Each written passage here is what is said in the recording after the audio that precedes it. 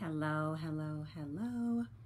I hope you all are having an amazing start to your day or afternoon or evening, depending upon when you're listening to this. Something happened to me on Friday, and I've just been taking the last few days to just reflect on it, take it in, and I felt really led in my spirit to come over here and share this because I think that more people need to hear it and more people need to take it in. So I won't be before you long, but just really listening to this download that's hit me and wanting to come over and share it. So if you saw the title, Never Ever Compromise Your Calling to Make Other People Comfortable. And that's essentially what this is going to be about today, because if we're being honest, we often compromise ourselves, our callings, our things that make us passionate because we want other people to feel comfortable or because it feels safe, or we want ourselves to feel comfortable, or we don't want to go against the grain. But I want to tell you, I am here to tell you that your purpose is so much bigger than you. Like when we think about our purpose, we often think inside the box, but it goes so much further, okay? So I've been attending this same church for, let me think. I've been attending it since I was pregnant with my youngest daughter. So several years, okay? And one of the parts that I love most about the church that I attend is they have this small group for single moms called Soul Provider. And I love this group because I have a community of people that are just like-minded, that I'm around, that are encouraging, all the things. Well, when the pandemic hit, our group kind of fell apart. Our group kind of took a break, and that was hard for me because that was like my safe space, and we would go once a month, and my girls loved it because they got to be with their same friends. I loved it because I got to be with just like-minded moms. It was a great place, and I actually got to be a table leader, meaning that I led difficult decisions. I led difficult conversations and facilitated those conversations, and I loved it.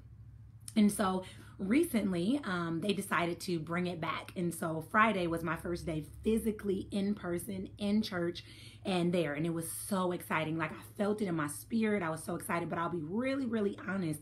And if you've been with me for any amount of time, you know that I'm all about honesty. There's no point in me just telling you what sounds right. I'm very, very, very raw and real. So as I was getting ready to go, I had a very long day on Friday and I didn't feel like going, but I kept feeling I kept feeling that tug, like, all right, I need to go. So I decided to go, and I'm an introvert. So that's another piece I'm going to be honest about. I didn't feel like peopling. I was like, I just want to lay in bed. I just want to watch Netflix, maybe go to sleep early, like do nothing. I'm exhausted. And I think back to like Thursday, the day before that, both of my daughters had two events. My daughter had a game and my other daughter had a curriculum night. So here I am trying to divide myself in half as a mom, trying to be all the things and be all the places, trying to be everywhere. And it was exhausting. So anyways, I decided to go because I felt that tug and I'm like, all right, I'm going to go. So I go, and immediately when I get there, I'm like, I'm just going to kind of sit in the back. I'm not going to like, not engage, but just be quiet, just receive, just take a step back. And so I sat at a table, and for a while, I was one of the first people there, and for a while, no one sat at my table. And I don't know if it was maybe the vibe I was giving off, or maybe probably the location of the table I was sitting at. It was kind of in the back. And then about 20 minutes in, someone came over and she said, hey, I'd love for you to join our table. And I'm like, sure. I know this lady. She's been at a couple different sessions. So I'm like, sure. So I joined this table, and there's 4 of us total, okay? 2 of the women are essentially brand new. One lady's from about 4 hours away, and her sister's here locally, and her sister invited her thinking this would be a great place for her to be. And so I sit at this table, and I kept feeling like the tug to engage with these women, even though, again, I didn't feel like peopling. So I just started to talk to them. I started to talk to them about their kids and the things they do for a living and yada, yada, yada. And then I felt a tug to like give this lady a hug. I did not know why I wanted to hug this lady across from me. But I am like, no, Corona, I want to give people space. I don't want to hug anybody. I'm just going to like sit here. Again, I'm going to focus on receiving for today. I'm going to focus on receiving the message. And the message was extremely powerful. It was talking about being intentional with our thoughts. And you guys know that I am loving mindset. I'm all about mindset. So anyways, at the end of the message, the leader of the Soul Provider group, she asks all of us to pick one person in the room that we don't know very well and pray for them, allowing the Holy Spirit to lead us and just allowing something to flow through us to pray for these people. So at that time, I knew immediately I needed to pray for this lady. And again, I'm like, man, I'm tired. I just kind of want to receive, but I'm like, I got to pray. Like sometimes we need to give even when we feel like we want to receive, right? So I walk over to her. Again, she's just kind of across the table from me. So I walk over to her and I'm like, hey, are you okay if I pray with you? And she was like a little taken back, but really pleasant. And she's like, sure, I'd love that. And so I proceeded to pray for her. And after I prayed for her, she shared her journey that, during the pandemic, she had been furloughed. And she has 2 children that she's trying to provide for as a single mom. And she just was grateful for the prayer and feeling like life was spoken over her. And I was like, oh, okay, like that prayer went well. And then she proceeded to say my name. She was like, Dr. Nicolia, she's like, you're such a blessing. And the only reason that this threw me off is because anyone that doesn't know me doesn't know how to pronounce my name. They jack my name up tremendously. And I have tons of episodes on my podcast, or actually my first episode is all about my name and how I uncovered the meaning of it. But for a long time, I hated my name because people would bomb it so bad. They called me Niconolia, Nicolaya, Nicole. I had a one of those random calls the other day about a car warranty for a car I don't have. We all get those. And they kept referring to me as Nicole. And I said, Nicolia is my name. And they're like, oh, do you mean Nicole? No, I mean Nicolia. Nicolia is my name, right? I know my name. I've only had it for a million years. Like, I know my name. But anyway, she said, Dr. Nicolia, you're such a blessing.